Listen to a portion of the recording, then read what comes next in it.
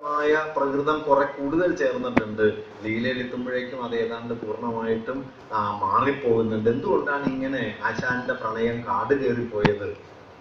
എന്തുകൊണ്ടാണ് ചുടലപ്പറമ്പുകളിലേക്ക്, ഹൈമതഭൂവിലേക്ക്, വിന്ധ്യാടവിയിലേക്ക്, കുതിച്ചൊഴുകുന്ന നദിയിലേക്ക്, എടുത്തു ചാടി മരിക്കുന്ന നായികാനായകന്മാരിലേക്ക് ഒക്കെ അനുരാഗം ചെന്ന് ചേർന്നത് എന്ന് ചോദിച്ചാൽ, അത് അനുരാഗത്തെ ശരീരത്തിൽ നിന്ന് മോചിപ്പിക്കുക എന്ന അധ്യാത്മവിദ്യയുടെ പ്രേരണ കൊണ്ട് എന്നതിനേക്കാൾ ജാതിബദ്ധമായ ശരീരങ്ങൾക്ക് പുറത്തു നിൽക്കുന്ന അനുരാഗത്തെ ഭാവന ചെയ്യുക എന്ന വിമർശനബോധം കൊണ്ടുകൂടിയാണ് എന്നും പറയാം. മറ്റതില്ല എന്ന് ഞാൻ പറയല്ല. അധ്യാത്മത്തിന്റെ ബലം ആശാനിൽ ഉണ്ടായിരുന്നു. പക്ഷെ അധ്യാത്മത്തിന്റെ ബലം കൊണ്ട് മാത്രമല്ല, മനുഷ്യ ശരീരമെന്നൊന്നും ഇല്ലാത്ത, ജാതി ശരീരങ്ങൾ മാത്രമുള്ള, പൊതുസ്ഥലമെന്നൊന്നില്ലാത്ത, ജാതി സ്ഥലങ്ങൾ മാത്രമുള്ള ഒരു കേരളത്തിലിരുന്നാണ് ആശാൻ അനുരാഗമെന്ന ആദർശ ലോകത്തെ സ്വപ്നം കാണുന്നത്. ഈ ആദർശ ലോകത്തിന് മനുഷ്യ ശരീരത്തിൽ സഹജമായി വാഴുക സാധ്യമല്ല. കാരണം മനുഷ്യ ശരീരം അന്നില്ല, ഉള്ളത് ജാതി ശരീരം. ജാതി എന്താണെന്ന് ചോദിച്ചാൽ ഒന്നാമത്തെ ഉത്തരം അത് നിങ്ങളുടെ ശരീരമാണ്. അതുകൊണ്ടാണ് നാരായണ ഗുരു ഒരു ജാതിയേ ഉള്ളൂ എന്ന് പറയാൻ തുടങ്ങുമ്പോൾ അദ്ദേഹം വലിയ തത്വമൊന്നും പറയാതെ, ഒരു അദ്വൈതവും പറയാതെ, ഈ ശരീരത്തിലേക്ക് നോക്കൂ, ഒരു ജാതിയേ ഉള്ളൂ, ഒരു ജാതി, ഒരു മതം, ഒരു ദൈവം, മനുഷ്യന്. അടുത്ത വരി ഓർക്കണം കേട്ടോ, അത് ശരീരമാണ്. ഒരു യോനി, ഒരാകാരം, ഒരു ഭേദവും ഇല്ലതിൽ. ആര് മെയ്യെന്ന് ചൊല്ലേണ്ട, നേര് മെയ് തന്നെ ചൊല്ലുകയാണ്.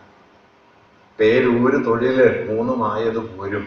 ആര് നീയെന്ന് ചൊല്ലേണ്ട, നീ ആര് എന്ന് പറയേണ്ട കാര്യമില്ല. നിന്റെ പ്രകൃതം, നിന്റെ ശരീരം വിളിച്ചു പറയുന്നു. അതുകൊണ്ട് ശരീരമാകുന്നു ജാതി.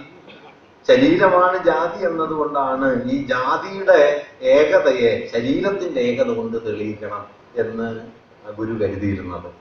ഈ ശരീരത്തെ ജാതിയായി കണ്ട ഒരു കാലത്തെ മറികടക്കുന്ന ആദർശമായിട്ട് ആശാനിന് അനുരാഗം പ്രവർത്തിച്ചതുകൊണ്ട് ആശാന്റെ അനുരാഗം ശരീരത്തിലേക്ക് വന്നില്ല. ആശാന്റെ അനുരാഗം ശരീരത്തെ മറികടന്നിട്ടുണ്ട്. ആശാന്റെ അനുരാഗം അന്നത്തെ ഒരു നാട്ടിടവഴിയിലുമല്ല. അത് ജാതി പ്രവർത്തിക്കാത്ത കൊടുങ്കാട്ടിൽ, അത് ജാതി പ്രവർത്തിക്കാത്ത ഹൈമവത ഭൂവിൽ, ജാതിയില്ലാത്ത മരണമുഹൂർത്തങ്ങളിൽ, ജാതിയില്ലാത്ത രവാനദിയുടെ തീരങ്ങളിൽ, ജാതി പ്രവർത്തിക്കാത്ത ചുടലപ്പറമ്പിൽ അനുരാഗം പ്രവർത്തിക്കാൻ തുടങ്ങുന്നു. അതുകൊണ്ട് ആശാന്റെ അനുരാഗം കാട് കയറിയത് നമ്മുടെ നവോത്ഥാന ഭാവനയുടെ മറ്റൊരു സവിശേഷമായ ആവിഷ്കാരക്രമമാണ് എന്ന് നാം തിരിച്ചറിയേണ്ടതുണ്ട്. ആശാൻ ഭാവനയെ കുറിച്ച് പലപ്പോഴും പറയാറുള്ളത് ഈ ചണ്ടാലഭിക്ഷയും ദുരവസ്ഥയും ഒക്കെ ജാതി വിമർശനമാണ്, ലീലയും നളിനിയും ഒക്കെ പ്രണയകാവ്യങ്ങളാണ് എന്നാണ്. വാസ്തവത്തിൽ അത് വലിയൊരു തെറ്റിദ്ധാരണയാണെന്നാണ് ഞാൻ കരുതുന്നത്. കാരണം അനുരാഗം കൊണ്ട് ജാതിയെ ഭേദിക്കുന്നതിന്റെ അതിഗംഭീരമായ, ഒരുപക്ഷെ കേരളം കണ്ട എക്കാലത്തെയും വലിയ രചനകളിൽ ഒന്നാണ് ലീല എന്ന കൃതി. പ്രണയപരവശേ എന്ന് പറഞ്ഞ് ആരംഭിക്കുകയും ആരും തോഴിയിടയിൽ മറയുന്നില്ല മാംസം വെടിഞ്ഞാൽ എന്ന് പറയുകയും ചെയ്യുന്നു. സീത വരുന്നു. ആശാൻ അന്ന് എഴുതിയ വരികൾക്ക് ഒരുപക്ഷെ അന്നുള്ളതിന്റെ എത്ര മടങ്ങ് അർത്ഥം ഇന്നുണ്ട് എന്ന് നിങ്ങൾ ആലോചിക്കണം കേട്ടോ. ചിന്താവിഷ്ടയായ സീതയിൽ രാമനോട് സീത ചോദിക്കും, പടുരാക്ഷസ ചക്രവർത്തി എന്നുടൽ മോഹിച്ചത് ഞാൻ പിഴച്ചതോ? അന്ന് ആ വാക്കിന് വളരെ കുറച്ച് അർത്ഥമേ ഉള്ളൂ. ഇന്ന് കേരളത്തിൽ ഏത് പെൺകുട്ടിക്കും എല്ലാ ദിവസവും ചോദിക്കാവുന്ന ഒരു ചോദ്യമായിട്ട് അത് മാറി. പടുരാക്ഷസ ചക്രവർത്തി എന്നുടൽ മോഹിച്ചത് ഞാൻ പിഴച്ചതോ? സൂര്യനെല്ലി പെൺകുട്ടിയോട് കോടതി ചോദിച്ച ചോദ്യം, 45 ദിവസം കിട്ടിയല്ലോ കുഞ്ഞെ, നീ രക്ഷപ്പെടാൻ ശ്രമിച്ചില്ലല്ലോ എന്നാണ്. അതുകൊണ്ട് അവളെ പീഡിപ്പിച്ചവരൊക്കെ മര്യാദാരാമന്മാരായി തീരുകയും അവർ വിട്ടയക്കപ്പെടുകയും അവൾ വ്യഭിചാരിണിയായി വിലയിരുത്തപ്പെടുകയും ചെയ്തു. അവൾക്ക് വേണ്ടി കൂടി ആശാൻ ഒരു നൂറ്റാണ്ട് മുമ്പ് എഴുതിയതാണ് പടുരാക്ഷസ ചക്രവർത്തി എന്നുടൽ മോഹിച്ചത് ഞാൻ പിഴച്ചതോ. അത് ആ ജഡ്ജി വായിക്കേണ്ടതാണ്. ആ ജഡ്ജിക്ക് വേണ്ടി എഴുതിയ വരിയാണ്. ഞാൻ പറഞ്ഞത് എങ്ങനെയാണ് നമ്മുടെ നവോത്ഥാനം ഈ മനുഷ്യൻ എന്നതിനെ, ആശാൻ അവിടെ പറയുന്നുണ്ട്, രാമൻ വളരെ നല്ല ആളായിരുന്നു, പക്ഷെ കൊട്ടാരത്തിലെത്തിയപ്പോൾ രാമൻ ചീത്തയായി പോയി എന്ന്. മരുവിയും മൃഗതുല്യർ ഞങ്ങളന്ന് ഇരുമെയ്യാർന്നൊരു മനസ്സുമായി, ഇരുമെയ്യാർന്നൊരു ജീവി പോലവേ എന്ന്. 2 ശരീരമാണെങ്കിലും ഒരു ജന്തുവായിട്ട് ജീവിച്ചതാണ്. പക്ഷെ കൊട്ടാരത്തിലെത്തിയപ്പോ രാമൻ ചീത്തയായി പോയി. നിരൂപിക്കൽ മയക്കി ഭൂപനെ തരുണീ പാദജ ഗർഹിണീ ശ്രുതി എന്ന് ആശാൻ എഴുതുന്നുണ്ട്. ഇങ്ങനെ നമ്മുടെ മാനുഷികമെന്ന ഒരു അനുഭവ മണ്ഡലത്തെ ചെറുതാക്കിക്കൊണ്ടിരുന്ന ജാതിയോട്, സമൂഹാചാരങ്ങളോട് ഒക്കെ പല രൂപത്തിൽ ഇടഞ്ഞ് നമ്മുടെ നവോത്ഥാന ഭാവന സഞ്ചരിക്കുന്നതിൻ്റെ വിപുലമായ ചരിത്രം വാസ്തവത്തിൽ നമുക്ക് കാണാൻ കഴിയും. അത് ഇന്നും ഇല്ലാതായി കഴിഞ്ഞു എന്ന് ഞാൻ കരുതുന്നില്ല. നവോത്ഥാനം എന്നതിനെ ഈ നിലയിൽ കണ്ടാൽ നിരന്തരമായി പൊളിച്ചു പണിയപ്പെടുന്ന മനുഷ്യനെ കുറിച്ചുള്ള സാങ്കല്പിക അതിർത്തിയാണ് നവോത്ഥാനത്തിന്റെ ഊർജം എന്ന് കരുതിയാൽ അതെപ്പോഴെങ്കിലും കെട്ടുപോയി കൂടാത്ത ഒന്നാണ്. കാരണം മനുഷ്യൻ എന്ന സങ്കല്പത്തെ എവിടെയെങ്കിലും നിർത്താൻ നാം അനുവദിക്കരുത്.